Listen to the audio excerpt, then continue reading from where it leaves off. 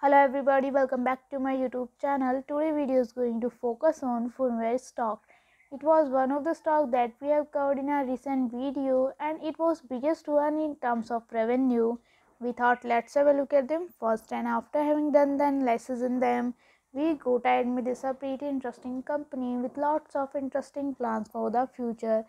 They want to grow their business significantly and the different ways that they want to achieve this.